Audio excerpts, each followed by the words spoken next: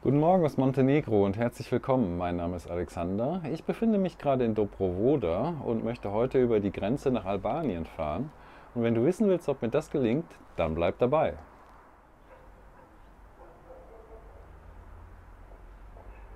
Es ist wieder ein herrlicher sonniger Tag hier in Montenegro. Noch ein bisschen frisch, aber das ist genau das Richtige für das, was ich jetzt vorhabe. Ich muss nämlich wieder zurück hoch auf die Straße, von der ich gestern hier runter nach Dobrovoda musste. Ja, mir ist gestern leider noch ein kleines Missgeschick passiert. Mir ist hier ein Stück aus dem Schneidezahn rausgebrochen, beziehungsweise die Füllung. Ich hoffe, das stört euch nicht zu sehr.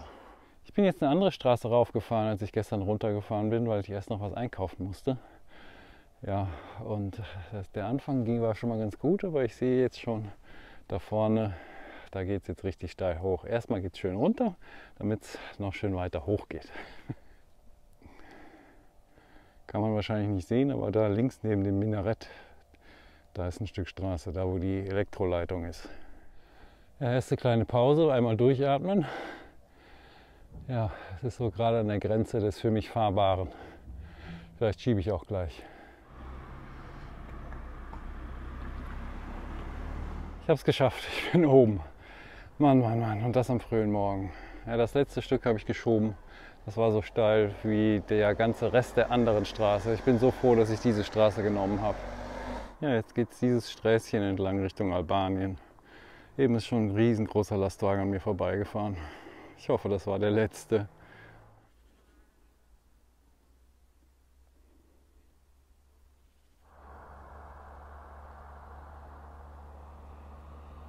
Ja, jetzt bin ich mal so richtig in den Bergen. Super hier. Aber ab und zu kommen doch ein paar Autos vorbei.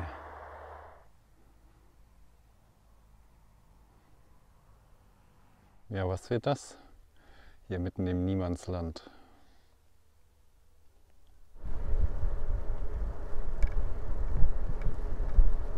Jetzt, wo ich das sehe, fällt mir ein, dass heute Freitag ist.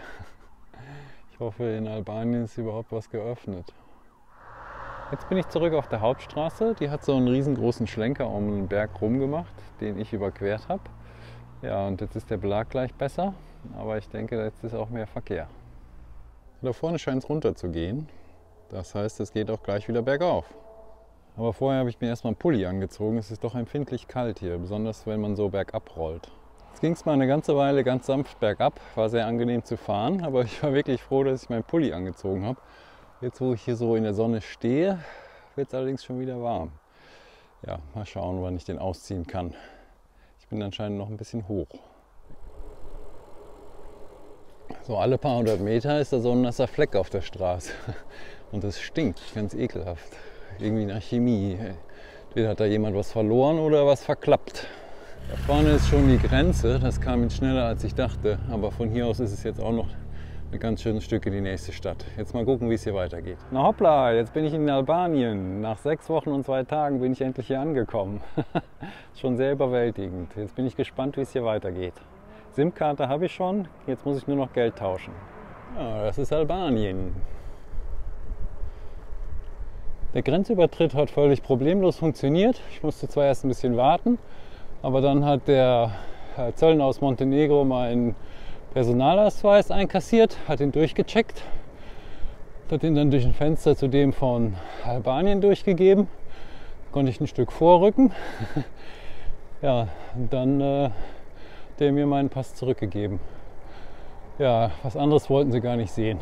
Ja, und direkt hinter der Grenze war so ein Stand von Vodafone. Da stand eine nette junge Dame und hat mir eine SIM-Karte verkauft. 14 Euro für 20 Gigabyte. Ist jetzt im Vergleich zu Montenegro recht wenig, aber es reicht vollkommen aus jetzt für meine Zeit hier in Albanien. Ich will nur ein paar Videos hochladen und immer halt nachgucken können, wo ich bin und so weiter und so fort und Unterkünfte suchen. Ja, jetzt muss diese Karte sich noch von selber aktivieren und dann kann ich sie nutzen. So, die SIM-Karte funktioniert. Ich habe schon gerade im Internet ein bisschen rumgesurft, klappt alles super. Und die ist jetzt nicht nur für Daten, sondern ich kann auch ein bisschen telefonieren. Das ist sehr praktisch, weil das hat mir in Montenegro gefehlt. Da hätte ich gestern gerne mal meine Vermieterin vorher angerufen, bevor ich da so lange rumgesucht habe. Ich hatte nämlich erstmal mein Apartment nicht gefunden. Ich habe es eigentlich gar nicht gefunden und habe dann ein anderes Apartment genommen. Ich muss jetzt leider die Stornogebühr bezahlen. Ja, so läuft das hier.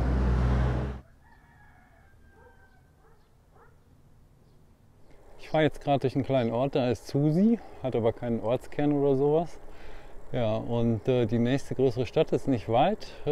Die heißt auf meiner Karte Scutari oder so ähnlich. Aber ich glaube, das ist eine westliche Schreibweise. Die sprechen das hier alle anders aus.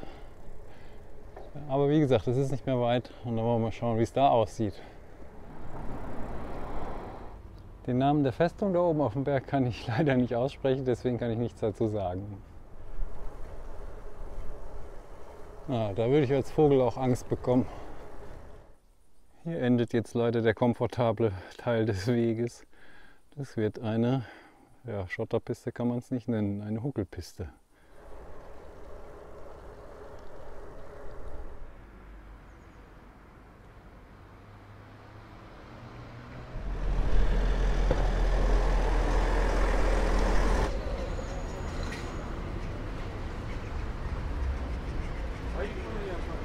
Oh yeah, Albanien. Ja, jetzt hatte mein Track die Stadt so schön umfahren über diese Buckelpiste. Man hätte gar nicht reingemusst. Aber ich wollte noch zu einer Bank und Geld abheben. Weil ohne fühle ich mich doch ein bisschen ja, unwohl. Man kann irgendwie an der Straße und so nichts kaufen. Das ist schlecht. Aber ich habe keine gefunden. Die ganzen Banken, die eingezeichnet waren, waren verschwunden. Ja, schade. Weiß ich auch nicht, was ich machen soll. Ja, die Dame, die mir die SIM-Karte verkauft hat, die sagte mir, man könnte überall in Albanien mit Euro bezahlen. Aber da bin ich mir nicht ganz sicher. Aber jetzt kann ich auch nichts machen. Jetzt fahre ich einfach ein Stückchen weiter. Es ist noch früh. Ich bin jetzt zum Glück sehr früh heute Morgen losgefahren. Sehr ungewöhnlich. Aber es ist halt möglich, wenn man kein Zelt abbauen muss. Ja, schauen wir mal, wie es jetzt weitergeht. Ja, und wieder geht es auf Schotterpisten. Ja, jetzt bin ich hier total im Nichts. Ich weiß nicht, ob ich hier weiterfahren soll. Zurück geht es jetzt auch nicht mehr. Also vorwärts. Jetzt ging es auch noch hoch über so einen mit Kies zugeschnittenen Weg. Habe ich mal gerade geschoben. Ja, unter normalen Umständen würde ich jetzt verzweifeln. Aber es hat jetzt keinen Zweck. Ich muss jetzt hier durch. Ganz seltsame Landschaft hier. Hier fließt so ein Fluss. Hier wird Gemüse angebaut. Ja, und diese Wege führen hier durch. Ja, wer sich das ausgedacht hat, das wird eine Schiebestrecke. Aber auch das wird schwierig. Das ging da leider nicht mehr weiter. Es wurde ein 20 cm schmaler Pfad und da konnte ich das Fahrrad nicht schieben. Besonders nicht mit Sandalen und mit kurzen Hosen.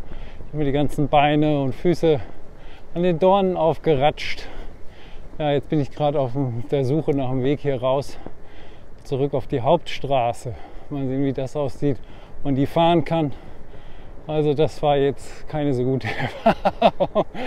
Da muss ich besser auf die Karte gucken. So läuft es nicht. Jetzt bin ich wieder zurück an der Straße. Hier wäre ich in einer halben Stunde von der Stadt aus gewesen, wenn ich der gefolgt wäre gleich. Also hätte ich das gewusst, in was für ein Chaos das da endet, hätte ich das auch gemacht.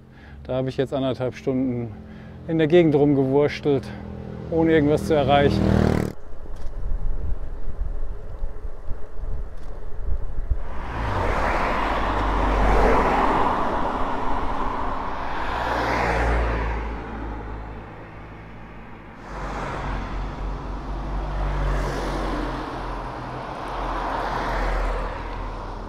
Ich bin jetzt in Leshe angekommen oder wie immer es ausgesprochen wird. Ich bin jetzt über die Hauptstraße gefahren, habe ein bisschen Tempo gemacht, um mal ein bisschen voranzukommen und morgen kann ich mir dann umso mehr Zeit lassen. Ich will jetzt mal sehen, ob ich hier eine Unterkunft finde oder ob ich noch ans Meer fahre. Schaue ich mal.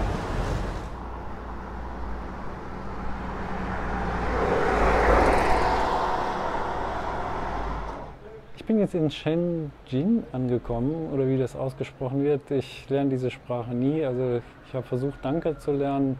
Das ist schon so ein langes Wort. Das ist mir zu kompliziert. Ja, wie gesagt, ich bin hier angekommen. Ich wollte mal sehen, wie das hier so aussieht am Meer. Und ja, ziemlich viele Hochhäuser. Und ich habe mir ein Apartment im 2. Stock genommen, eben mit Balkon und Meerblick. Den Hinterhof seht ihr gleich noch und den Blick auf die andere Seite. Ja, jedenfalls hat das Apartment 26 € gekostet, hat eine Art Wohnzimmer mit Küche und 2 Schlafzimmer und 2 Bäder. Ja, kann man nicht meckern. So nah am Meer, ne? Ja, ich mache mich jetzt erstmal frisch und dann schaue ich mich ein bisschen um.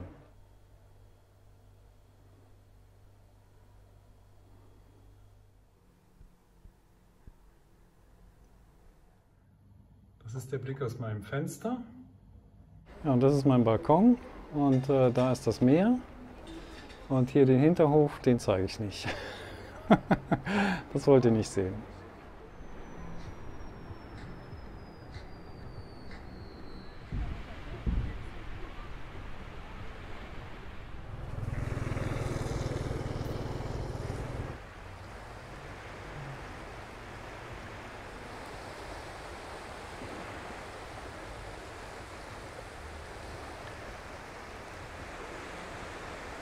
Das war ein schöner Ausklang des Tages, wirklich lecker. Der Fisch war super gut und der Salat ganz superb. Also dieses Gemüse hier ganz toll. Ja, das war ein ereignisreicher Tag. Noch in Montenegro gestartet, über den Berg rüber, dann nach Albanien rein, dann diese abenteuerliche Tour um die Stadt herum, auf diesen Schotterwegen, dann auf diesen Trampelpfad geraten, mir die Füße zerkratzt und zerstochen. Ja, und dann habe ich wieder meinen Nachmittagsturbo angeschaltet und bin einfach Strecke gefahren und bin jetzt hier angekommen. Da bin ich ganz zufrieden. Jetzt habe ich wieder ein schönes Apartment und kann mich gleich noch schön entspannen. Ja, morgen geht es dann weiter Richtung Tirana. Und wenn du wissen willst, ob ich das erreiche, wie weit ich komme, was ich da sehe, dann abonniere jetzt den Kanal und schalte auch das nächste Mal wieder ein, wenn es heißt, ich kam, ich sah, ich filmte. Tschüss!